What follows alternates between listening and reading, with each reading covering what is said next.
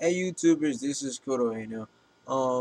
I just read One Piece manga chapter 752, and let's be honest, like it stopped off with like Doflamingo trapping Luffy and Law and Uzi the Bull in the water, and I really I had a slight guess that wasn't really Doflamingo, because I mean, come on, it's like, would he really just go to a spot? Would he really go to a place? Would he really go down to the second level where there's like all those gladiators down there, like wanting to kill him, like, and just surprise Luffy and Law? Okay, maybe he would.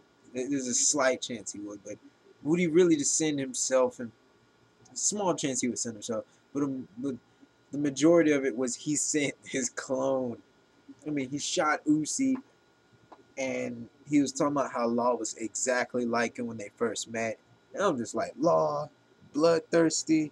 Law is like you. Nah. And then you have to kind of think back. You have to really think back to the part where all the 11 supernovas was like in the same island together, and Eustace said they had heard bad things about Law, and then Law just flipped them off. And then when you think back about that, Law doesn't act like it now. He doesn't act like a bloodthirsty guy now. But judging for what Eustace said in his past, he was pretty darn bad. He was pretty damn bad. Just evil, apparently, from what Eustace was saying. He heard pretty bad things. And this is coming from Eustace, and Eustace literally just kills almost about anybody. So if Eustace calls someone bad, there's some you have to really look at that. And then Doflamingo's like, oh, just because my brother saved you, and then he was like, you don't want to die a useless death like him, or something along those lines. Yeah, I'm just like, I was really like hoping or praying that they would show like a panel, or do a flashback of Corazon, Doflamingo's brother. I was hoping for it, but my hopes were pop. My whole hopes were just went up in air. They didn't even show a flashback of Corazon, but Doflamingo, like Luffy tried to hit him. Doflamingo dodged it, or clone Doflamingo dodged, used um that bullet termite string, hits Uzi. Then Luffy's getting, it fell on Luffy. They're in the water. Luffy's getting weaker. Law's getting weaker. And Doflamingo would have finished them off with the clone. I mean, do we know how? You guys don't even know how close that was. All his clone had to do was just slash them, pretty much. Just slash all three of them. Luffy, Law, the Bull. It would have been over, and then he could have handled everything else that happened afterwards. He could have handled almost everything. Technically, I don't think so. Sabo, yeah, he could have probably handled it because Fujitora versus Sabo, they're still like evenly matched right now. As far as I'm seeing, they're evenly matched. Or they're managing to hold out against each other. Now, if Doflamingo killed Luffy, Law, and the Bull, and then just made all the gladiators kill each other, and then made his way to Fujitora and Sabo, then the ties would change. Then Sabo would probably lose. Because, I mean, come on, if you have to fight both of them at the same time, that's going to be a predicament there. And we all know that Doflamingo is proficient in hockey. I mean, come on, let's consider his feats here. He's cut off Crocodile's head, and Crocodile wasn't even noticing. He sliced off Oars Jr.'s leg clean off. He's capable of controlling people. This is not to say he wouldn't be able to slash Sabo, or he wouldn't be able to use hockey to hit Sabo some way. Not saying not saying Sabo's going to let himself get hit, but we do know Doflamingo has the capability to hit a Logia user, hit one. But and you just see all these gladiators duking out. Then Abdullah, I forgot the other, Abdullah and Jeet. I think I got their names right. Not sure if I'm didn't. Then forgive me. Both of them came in at the nick of time. Slash Doflamingo, or slash the clone Doflamingo. Slash his top half clean off, and just turns in a whole bunch of strengths. His lower half is still there, but just turns into strings, and they help Luffy and all of them out. Turns out, Bobby Funk and them were already beat up, or I don't know if they knew. I'm not like I got confused at that part. I'm not sure if they knew and they led them into a trap, or it was too late to notice that it was a trap. Because Abdullah and Jeet found out, but then it was too late because it closed behind them. But Luffy just simply does a huge hockey gear third fist through the surface and breaks up, and he's heading toward him, and all most of the other gladiators are all heading towards third floor.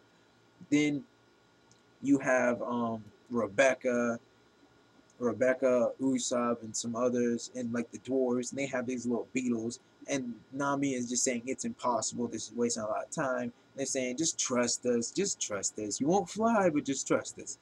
And so then they jump off the roof, and then it turns out these beetles are actually able to carry their weight. But it's like balloons, helium balloons. They have to jump off the roof to get higher, but it glides them down. And so we're seeing them make their way there. But and then around the end, you see Doflamingo on his throne, and he's surrounded by his crew members, I think. And he was talking about how he was disappointed. Like at first, he was excited that Law was just like him when they first met, and how he wanted him to be like his like right hand man, first mate or whatever. And then how he was disappointed that he's gonna have to kill him, that he's gonna have to end it here. And then you see a flashback of Law.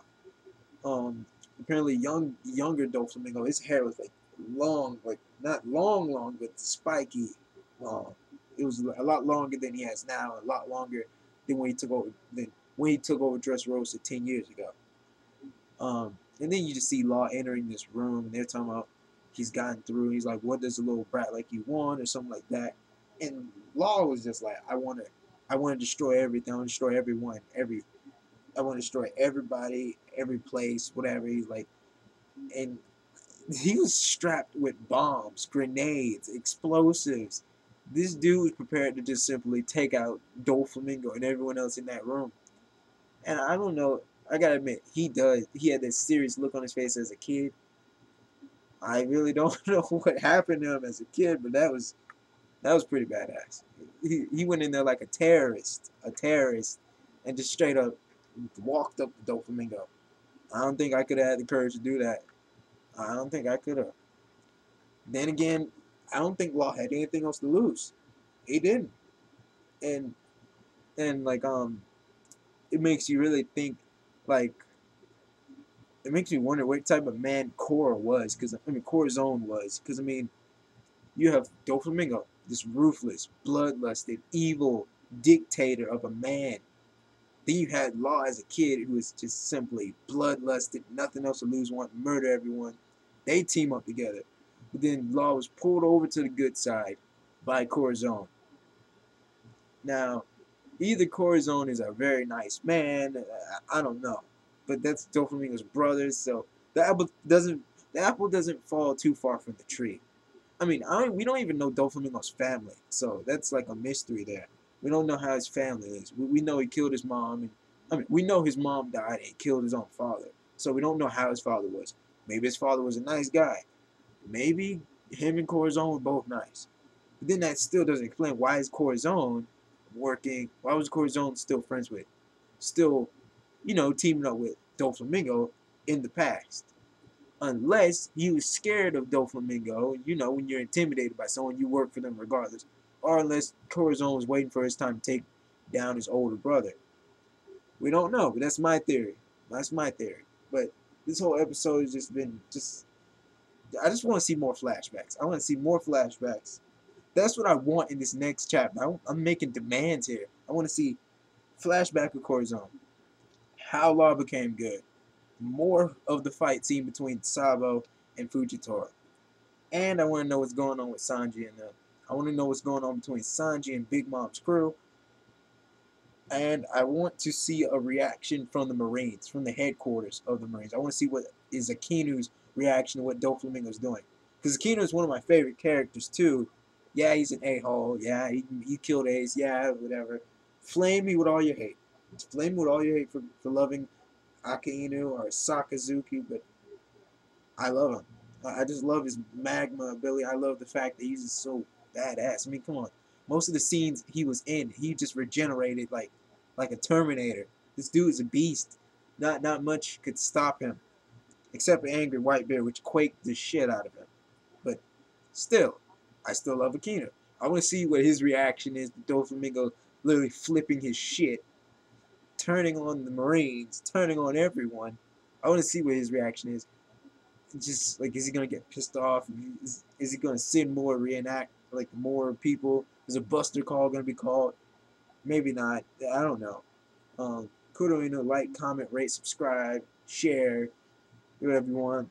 Just no bad comments, whatever. You know, Cornelius out.